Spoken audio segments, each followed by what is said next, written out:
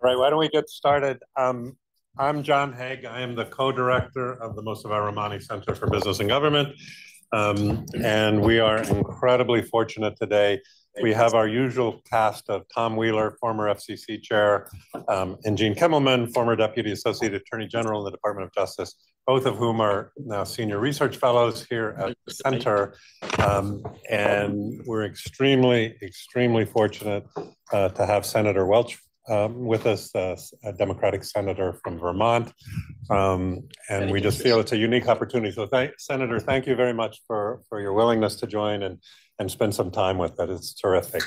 I'm going to ask all of you, just as a little logistical reminder, we really want to make sure the senator hears your questions.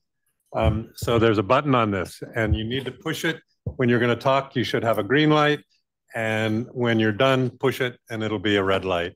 And with that, I will hand it over to Tom and I'm starting. And again, thank you very much, Senator, for your willingness to join. Thank you. Yeah, thank you very much. Senator, thank you. Again, I'll repeat what John said. I'm glad to see that you were drinking your coffee or something. I hope you're having lunch, because you'll see everybody here is having lunch as well. And right now you're competing with the churros. Okay, that's great. But this, so let me just give some background to everybody sitting here. Senator Welch is the junior senator from Vermont, just elected in the 2023 election. But he's no stranger to Washington. He came to the House of Representatives in 2007 and I have to add on a personal note that I was incredibly fortunate enough when I was chairman of the FCC to be able to work with then Congressman, now Senator Welch. He is a person who seeks to get things done, not by polarizing, but by working together. And that was so many times a breath of fresh air. He's had, just to give you, all you students sitting around the room, the thing that probably will tell you more about Peter Welch than his legislative background, which is non-trivial. But in the 1960s, he worked with the SCLC, Southern Christian Leadership Conference, as a community organizer in Chicago. This was after he had gotten out of Holy Cross, was it, Peter? You graduated from Holy Cross, I dropped out of Holy Cross. I spent what would have been my junior year there, and then a year after as well. And so I just kind of put that out because somebody who puts at a young age his body on the line, in this case, the front lines, to make a difference, tells you an awful lot about the kind of person you're dealing with. And so it's no surprise that we should see Peter Welch in the United States Senate and having accomplished what he accomplished while he was a member of Congress. So Peter, we began Monday with a seminar, much like the one that you and Senator Bennett and I did at Brookings a couple of weeks ago, on the challenges of overseeing a digital economy. And I guess I want to pose a couple of questions and invite Gene to join in here. And then our goal is to shut up and let the students have a chance to interact with a United States senator. And so, but to set the stage, what are the things that you worry about the most when you think about the impact of digital technology on our society, both now and what could be coming in the future? Well, thanks, Tom, and thanks, Gene, and I'm really glad to be with you. You've made the point, Tom, and I really think it's the right one, is that there has been this massive new technology, in the past 30 years, really, that has come to be the dominant player in our economy. And it has been extraordinarily successful. We've got 5 companies, you take the top 5, and many of their market valuations are significantly greater than many countries.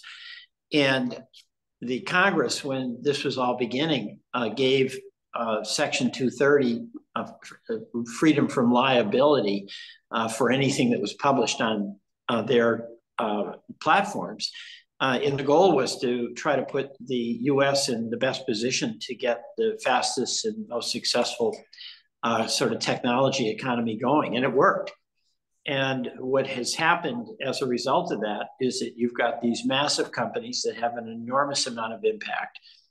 And there's never been any public discussion about public values that we sought to achieve or public values that are being threatened with this explosion in the world of technology.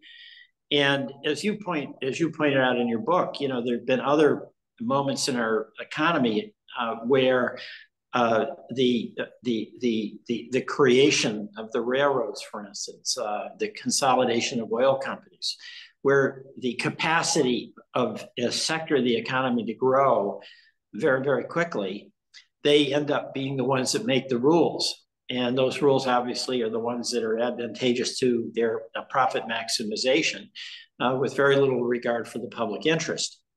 And in the past, when that has happened, with Congress very much playing catch up, you've had Congress to act to try to create institutions that would then have as its goal protecting the public interest. And that could be everything from privacy to competition to access.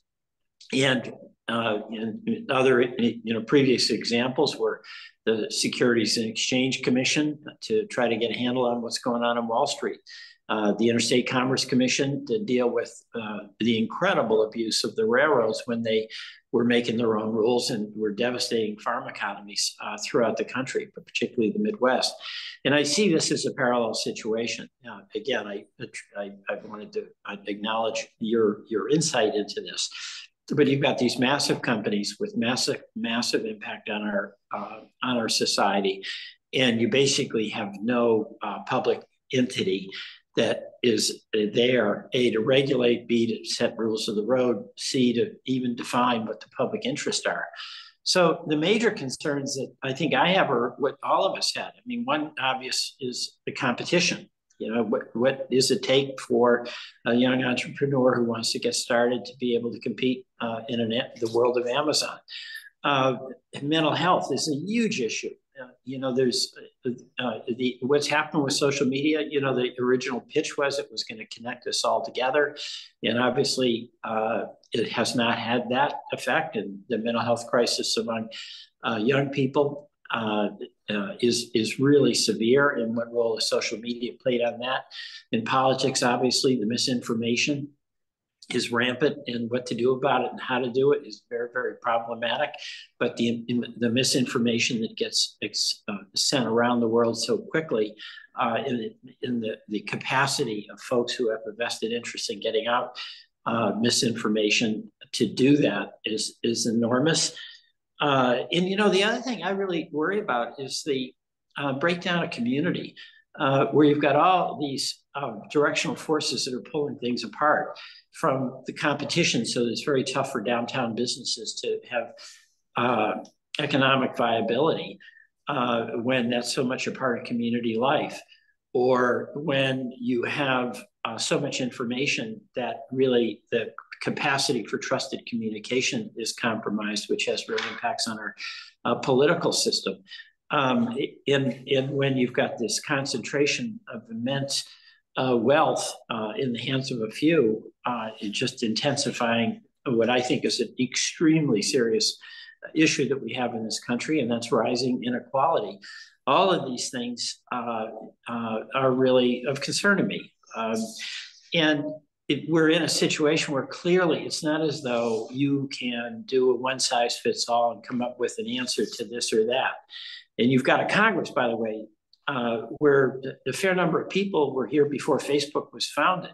And there's a lot of turnover, but it's not as though we're the most tech savvy kind of people. So my view is that we have to do with a digital commission. This is something that Senator Bennett speaks very well about and is the co-sponsor of this bill, lead sponsor really.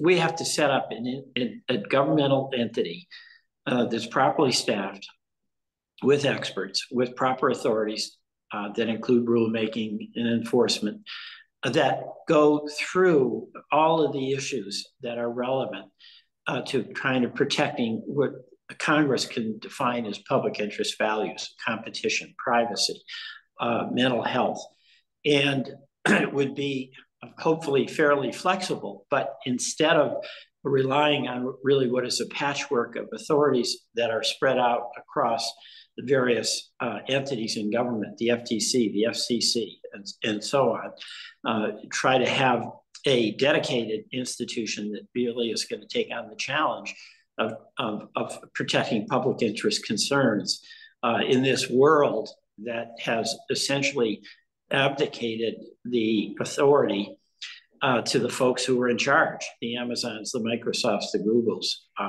the Facebooks, and so on. So that's really the core underlying philosophy of this. What you're seeing in Congress is an immense amount of interest in doing something, and that is on the Republican and Democratic side. There's a lot of concern about mental health, privacy, competition. I think that cuts across both party lines. There's a divide here among a lot of folks in the Congress who think that the efforts that we're making is really an effort to try to silence political speech. You know, and I think I totally disagree with that, but that's a narrative that is an impediment to us that we'll have to overcome as we try to create this digital commission. So that's the background, Tom, and I'll turn it back over to you and look forward to engaging with the folks who I hope are having a good lunch. Well, thank you, Senator. And I'll take that as my instructions here to look around the table. Okay, punch your button. Yeah, absolutely. Senator, thank you for your time today. My name is Clay Garner. I'm a master's public policy first-year student here at the Kennedy School. And just recently, we've been studying particularly about autonomous vehicles and the impact that they'll be having currently, but also in the growing impact in the future.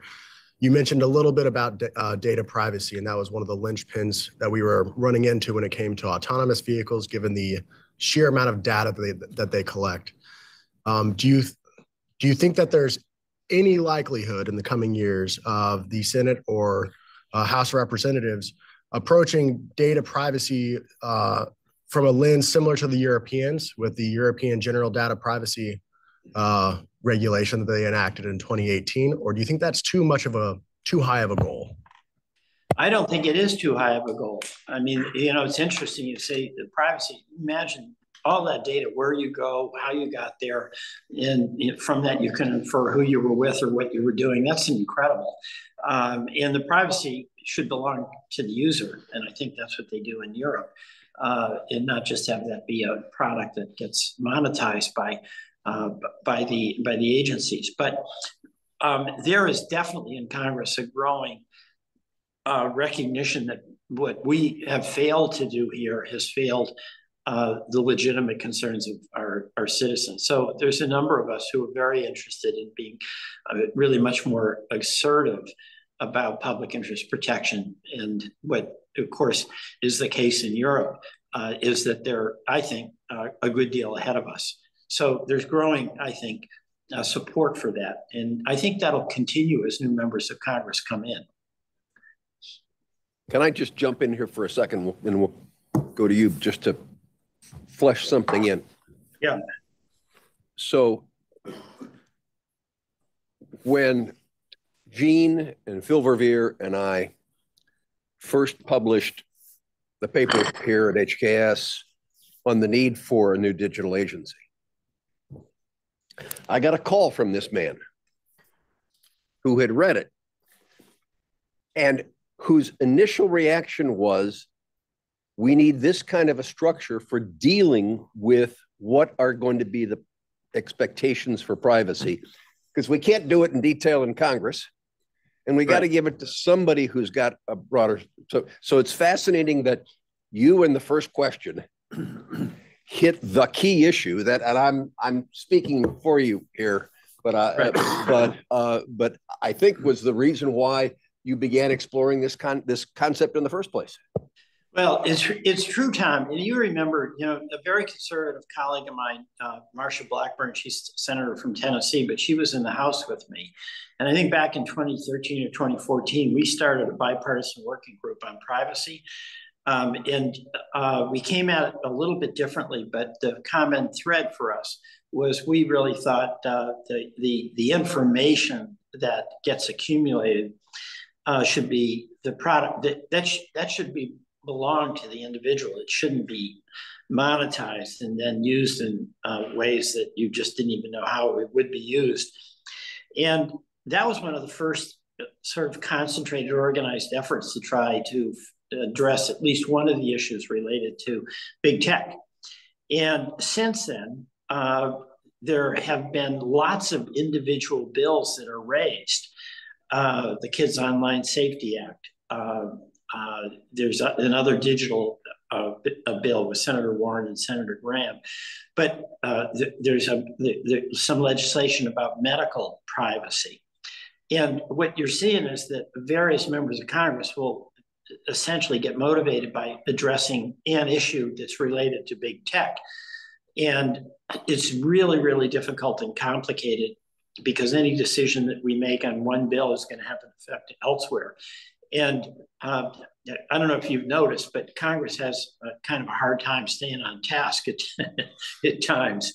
So it really led us to believe that if we're going to put our arms around the various challenges that are coming up, that you really have to have an organization, a governmental entity that's tasked with that challenge, and it can be flexible. It can sustain the work and the effort with the research, with the hearings, and also obviously with input from all the affected people. So that's the theory here, and I think it's really true because Congress just can't do a piece of legislation here and one there and so on to address the various things that come up, everything from competition to medical privacy. So thanks, Tom. Okay, yes, sir. Thank you very much. I'm Freddy Guevara from Venezuela and also a mid-career student here at the Kennedy School. Also a congressman from Venezuela, but in exile. Oh, great. My goodness. Well, yeah.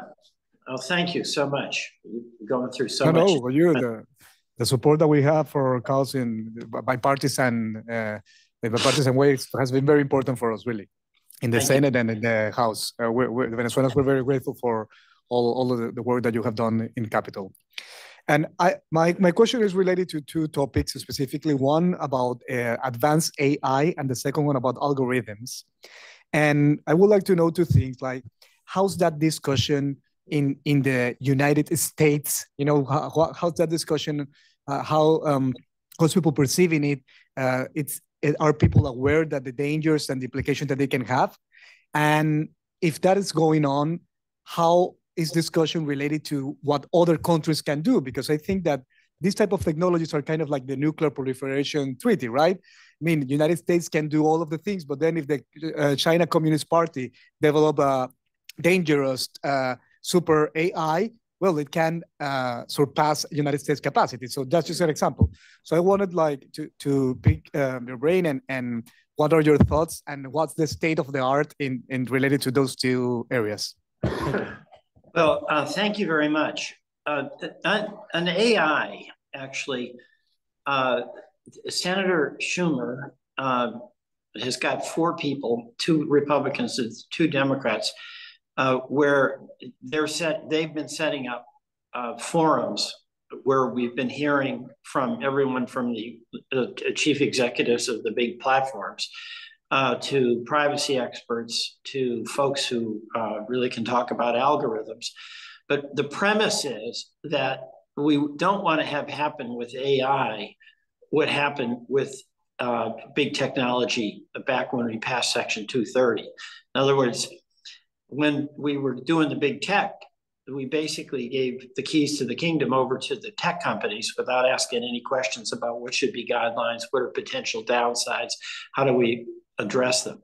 So the desire here with these forums that we're having is to get engaged on a congressional level before, not after, everything happens. Now, having said that, it's easier said than done because, you know, AI in the algorithms is really exploding, and there is not an awareness or a mechanism by which to address what are the problems that can follow up with this. But that inquiry that you're pointing out or suggesting needs to happen is happening. Where that's going to end up, I don't know. You know, the algorithms, I don't totally know about what you're saying with the algorithms, but this algorithm issue on tech, so this may not be addressing your question, it does go to the Section 230 because, as you know, there's total immunity for anything that's on one of these platforms, no matter how vile, no matter how vicious. But the real beef that a lot of us have with that immunity is it's one thing for a platform to have on it something I put on that's libelous or terrible, but it's another thing when the algorithms that that platform uses amplify what is misinformation or hate speech or things that really have mental health consequences. And of course, the current business model for a lot of these platforms is they get more revenue when they get more hits, and more hits come with the more controversial or incendiary the post is. So that I'm talking about algorithms in the current context, not algorithms in the context of AI. But I'll stop there, and maybe you can, if you want me to give me a little more guidance, I can try to address in a little more direct way. No, in the terms of algorithm, I was like talking about the use of algorithms, for example, to examine reincarceration and loans. And there's so many, there's a big author called Kathy O'Neill that, yeah, that was my question about all that. There's huge concern about that. You know, in the old days, when you redlined a neighborhood, you knew, you know, people of color lived in the neighborhood, you put a red line around it and they couldn't get mortgages or insurance. It was outrageous. In fact, Tom Wheeler was talking about me working in Chicago, and it was on housing discrimination where I really got engaged in my community organizing, and the banks wouldn't loan to a family in Lawndale, and the families in Lawndale were Black, and it wasn't based on what their credit rating was, it was based on their neighborhood. And the FHA wouldn't loan. But now with algorithms, I mean, you can find all kinds of ways to conceal a bias and get the outcome you want, namely to not have, quote, risky loans or less profitable loans. So, you know, that's an area, in fact, where I would think this digital agency could play a significant role, because that is totally outrageous to use technology to facilitate discrimination. Great. Anybody else? Hello, can you hear me? Hi, yeah. Okay. Hi, my name is Eva Richter. I'm an MPP student here at the Kennedy School. And my question is regarding the approach to regulation, because you mentioned that you sort of want to move to a more proactive approach to regulation rather than a reactive approach. So the first question is, how closely are you looking at what the European Union is doing in terms of the AI Act and the Digital Services Act? And then the second question is, what do you think with the AI Act that we have seen 2 weeks ago, what do you think is still lacking in terms of the regulatory tools that you have available in terms of making more proactive or having a more proactive approach to regulation? You know, frankly, we don't have many tools at all here. You know, we're not, a lot of us are looking at what is going on in Europe as a guide to what might be possible for us to do here. And what's clear in Europe is that they take this privacy issue, I think, more seriously than we do, even if there's a lot of lip service paid to it here. And it's also clear that the big companies have more clout in pushing back against regulatory actions that they don't want here than they have in Europe. But I think the heart of why Senator Bennett and I are proposing our bill is because we're not going to win this and succeed by passing a single bill. We've got to have a capacity to have an institutional mechanism that is there all of the time, getting input, getting information, doing studies, raising questions, and then through the process of making rules and even suggesting potential legislation, to have a fully funded, fully staffed, fully trained entity that can be on the job on a full-time basis. We just don't have that now. And it's really impossible the way Congress is set up. And really, this isn't, in this respect, it's not a criticism of Congress, but you've got this legislative body where you don't have this expertise because we're all generalists here and have to deal with all the various things that come up in Congress. So that's the whole heart of why Senator Bennett and I believe that you have to have this kind of entity. So if I can pause 1 second for a commercial message here. We literally, Gene and John Haigh and I just finished a meeting talking about next semester here at HKS and how the seminars and these study groups are going to move next semester and what's happening in Europe and the impact of that, because finally they've moved from enacting to now enforcing, and what are the decisions being made and what are the impacts over here of those decisions is being one of the key things that we're going to be talking about next semester. So, well, that's great. We'll see you then. Okay, anybody else? We got back. Oh, I'm sorry. Yes, got it. Is pushing the green. Yes. Okay. Hello, Senator. My name is Veronica, also an MPA student here. I'm from Brazil. And I wanted actually to follow up on a question we had here on Monday on another session with Professor Wheeler and Professor Haigh. Given that this regulation will come to life at some point, we spoke a lot about some changes that should also happen in the body of government on hiring and having people that know technology and like are more agile, and so also changing at some extent the structure of people that are hired, the paid rates to people, because we see that it's a different profile. And how, if that ever happens, like you are actually able to enforce these changes on regulation, how do you see these changes that should be done within like personal hiring and moving on with this kind of body that you are envisioning? Well, are you talking about the salaries that would be paid, and could they be competitive so that we would get high quality people? Is that where you're heading on this? I think it's not only salaries. I think like it's a whole kind of new people that you need to tackle this kind of challenges, right? Well, you know what? I think it's a really good question, but you know, my sense all the time is that, well, first of all, there's a lot of younger people who get how out of control the tech world is and the big platforms are, and understand it because they see it in their lives and they see the limitations on what they can do in their own lives as a result of the big tech powers that goes unaddressed.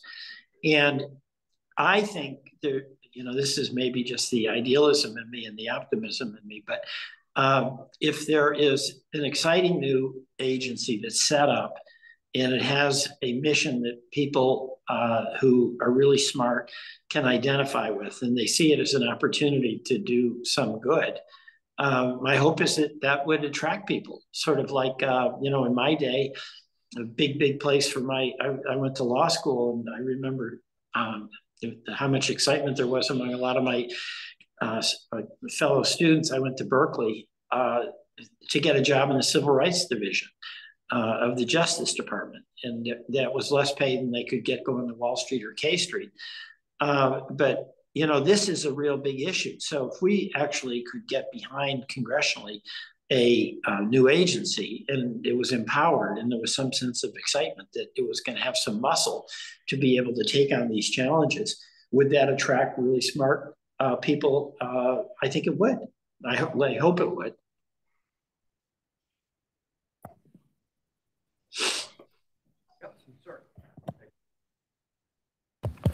Thank you very much, Senator. My name is Thilo Kerkhoff. I'm also an MPP student and originally from Germany. And I have one question on the Trade and Technology Council, which was established between the European Union and the United States, and which in the beginning also was talking about artificial intelligence and some kind of standardization. What is your take on the potential of a shared regulation or perhaps some shared standards on artificial intelligence between the United States and Europe, and particularly opposed to systemic rivals both regions or both countries have?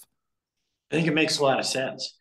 I mean, it really does. Yeah, and we've got a lot in common, obviously, with the European Union, and the values, I think, are largely shared. And I think it makes an immense amount of sense to have a shared set of standards. That's always, in my view, a pretty good thing to have. So I'd be supportive of that. Senator, great to see you. We really appreciate you joining us today. So I wanted to pick up on a few of the themes here. So let's say in March in Europe, they start getting compliance with their new Digital Markets Act. And all of a sudden you see opportunities for more app stores. You see opportunities for more payment systems through different apps. All of a sudden you see Google sharing its click and query data and also having to share all the data with publishers that they generate through the various Google products. And you have like one of the greatest track records in Congress.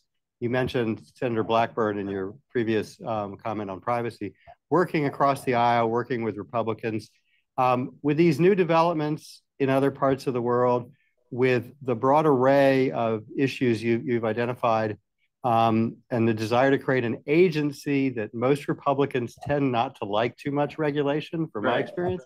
Right. Walk us through a little bit your thinking, because you talk to these folks day in and day out, you deal with them all. And again, you're the master at figuring out some of these collaborations. What do you think, what starts triggering some change in that thinking, or bringing people together a little bit more? So it's not the siloed, we're only doing privacy or we're only doing 230, but we're looking at is there something in your mind that you think galvanizes that kind of collaboration? Well, let me step back for a minute. We got kind of a sketchy scene here in the United States Congress. I don't know, we went from 3 weeks of not being able to have a Speaker of the House of Representatives to what became nearly a fistfight between a Teamster and a U.S. Senator. Thank God for my friend Bernie Sanders, who told people to sit down. And I'm saying that because there's a real crisis in our democracy here, where that sense of collaboration and collective effort has been really compromised. And of course, you saw that with January 6th, and that's still playing out. So that has a really detrimental impact on being able to settle down and just focus on the common challenges that we face. So I'm not going to give a prediction that it's all going to be easy to do. But the fact is, and this is the unifying fact, it's why Marsha Blackburn and I were able to work on this. If we can get past, these forces that are so dominant here about a fake election and all the other elements that are distractions from the role of politics, which is to try to come together and solve shared problems. But the reality is that small businesses in Marsha Blackburn's Tennessee district are really getting squeezed, just like small businesses in Vermont. The mental health of kids in Tennessee is really under stress, no different than the kids in Vermont. Your privacy rights are being compromised by this monolith, whether you live in a red state or a blue state. So, this goes to why I approach things the way Tom was saying. The challenges we face, they cut across the red-blue divide. So that's the potential for us to be able to do something. And the classical conflict that you have with the Democrat and the Republican, where they're less for regulation, where we see regulation more as a tool, if it's not overdone. That's always there, but the opportunity we have by trying to hang in and get something done is that the challenges that Marsha Blackburn and her very red district face, her small businesses, her kids, her parents, they're really not different than what folks in blue Vermont have to deal with. So that's my job, to try to push that and to show that we're working on something that's going to be mutually beneficial.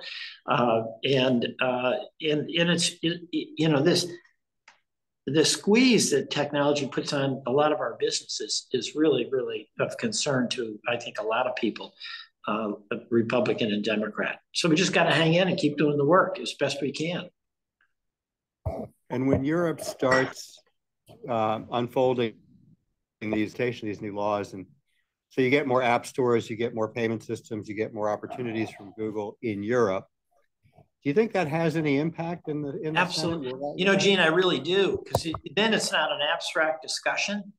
If they actually do this and it works, and you're seeing that prices come down, or you're seeing that app stores, the applications go up, and it works, then it's not an abstract discussion about whether you're regulating. It's a concrete discussion about, hey, they do it this way, and here's what's happened. Okay, so that can be really beneficial, really beneficial.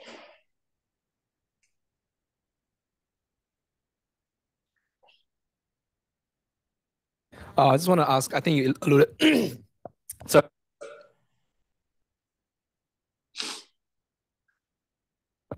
Hello, can you hear me? I can now, yep. Okay, hi, sorry. I think you alluded to it a little bit earlier. Sorry? Yeah. Oh, sorry, I'm Yongting. I'm from MPP program in HKS. So I think my question is sort of on the idea of how regulators themselves, they don't really have very in-depth knowledge of AI. And I think you talked about it a little bit earlier about how setting up this sort of entity might help in that regard. So I think my question is just how would this entity be formed? How would we go about doing that, and then what would this entity do to sort of advise the regulators on what they needed to know? I think that's something that's kind of important, because even as a student here, I don't know that much about AI, but it's something that I want to learn about, and I want to learn about how to regulate it. Well, as with any organization, let's say it's the Securities and Exchange Commission, you're going to have a lot of different people who have to contribute to the effort. But bottom line, in order to have credibility for that organization, you're going to have people who are extremely competent in AI or in technology. Just like at the Securities Exchange Commission, you're going to have some people who really understand the intricacies of how stock offerings are made. So that's a building process, but where there has to be a dedication to getting as personnel who are going to be obviously essential to the success or failure, that are extremely competent and knowledgeable and committed to developing that expertise in the agency. And, you know, we do have examples of governmental agencies at various times that have just been the place to be because they attract really good people to do work. And it's a lot of folks who probably, in the case of doing that, give up a higher salary elsewhere. At the end of the day, they'll all do all right. But that's the building process. But that, you know, what Senator Bennett and I are doing, and same with our colleagues, is look, we just got to have an entity that we staff, that we fund, that is there to be facing these challenges. And by the way, to be then looking into what Gene was saying, if Europe does it another way and you actually get real information about what they did and what its impacts are, and then you get some studies about how if we did it that way, it would increase competition here. That's getting the tools you need to be persuasive to colleagues down the road about new legislative approaches to things. So I just don't see how we get our arms around the complexities without having an institution that's devoted in its statement of purpose to that effort. Okay, so we have promised the senator 45 minutes here, and we're the last 5 minutes of the clock. So yes, sir, and then we're going to give our leader John the last word. Oh, I get a question. Excellent. You know. Thank you, Senator. So I was just thinking about the point that you mentioned about, oh, sorry. I'm Charlie and I'm MPID 1. That's like Masters of Public Administration and International Development. And I was just thinking about like the point where it talked about algorithms being they tend to have embedded biases. And the thing is that a lot of algorithms could not, they could be neutral or they could be equitable. And there's even like a nonprofit called like Algorithm Justice League, which tended to like source like people around the world to identify like biases around them. And the point being, the algorithm itself, it could be neutral, completely neutral. It depends more on the models that you choose. Right. And so that would lead to the point that would the public identify and actually change that rhetoric about biased algorithms, and we actually set the rules for algorithms or a framework for algorithms to be neutral as they should be, instead of like embedded biases determined by a business model. But on the other hand, we're seeing that people are using Google infrastructures everywhere. It's embedded in people's life, and it's impossible to like remove just like a single part of it or to try to alter that.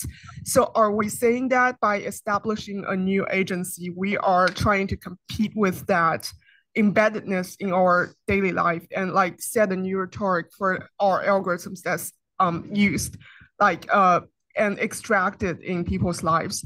And how would we compete with that if we don't have like existing infrastructure that's utilized? Or on the other hand, I see a lot of like public infrastructure already that's also like embedded in people's lives.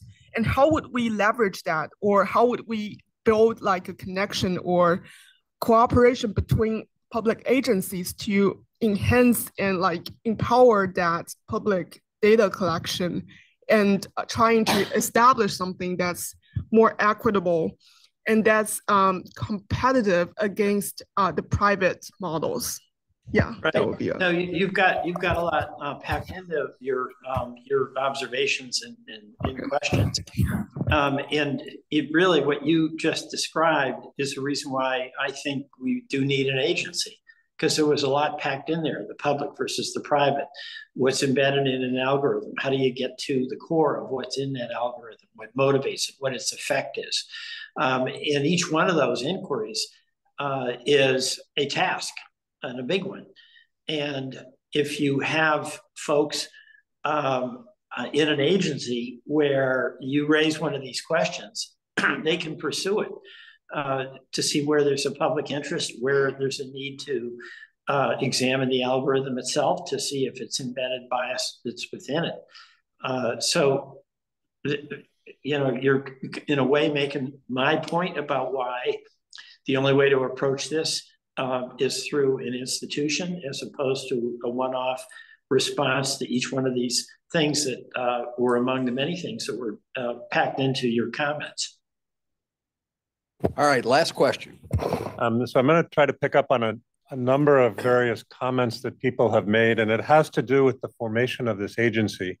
And if I understand it, the Digital Commission could be a precursor to the formation of potentially a digital agency. And what I'm trying to understand and how the sausage is made, I guess, in high school, we learn the civics approach of, Congress writes legislation and agencies implement, enforce it. They have a notice and comment procedure to develop the regulations and that whole process. And I'm trying to figure out, is the agency basically a bit of an alternative to the inability of Congress to integrate across all these disparate pieces and forms of legislation? Or is it a complement to that in some way? That's building from the existing, it's got to build from the existing legislation, but is the notion that there may not be other forms of legislation, so they need to take those tools, but take a holistic view? Well, I do think that. I mean, there's two things. Number one, this question of Congress delegating authority to an administrative agency, that is a very a challenge political fight that we're in right now. And the Supreme Court, in my view, is playing a very detrimental role in this. But it has historically been the case that Congress can delegate authority to an agency like the Securities Exchange Commission, like the Federal Communications Commission, where essentially that delegation defines what it is in the public interest, and then the implementation of that to an agency. And a lot of my counterparts here in Congress are against any delegation of authority to an agency.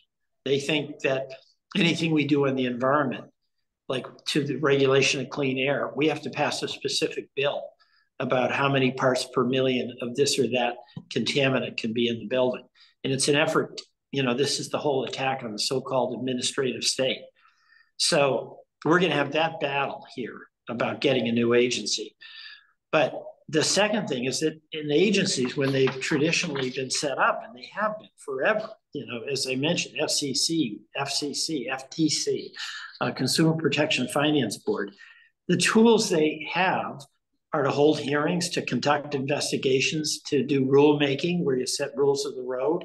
There's public input, as you mentioned, is to collect information from digital platforms that are necessary for regulation and oversight. So we actually have real information that we're reacting to. They can do research, including through grant making and collaboration with financially disinterested third parties. And they have the capacity to impose penalties. So, Barney Frank used to say, the only thing worse than no regulation, but the only thing worse than bad regulation is no regulation. And I'm kind of a believer in that. So I think regulation properly done is an appropriate tool to protect the public interest. But that battle is one that's being fought on a macro level here. A significant number of my colleagues want basically to dismantle any of these regulatory institutions that we have. And then there's the concrete challenge of what are the interests that we want to have protected. So, Senator, we have now overstayed our welcome by 5 minutes. Thank you. And great to be with you guys. And students, you just had a unique opportunity.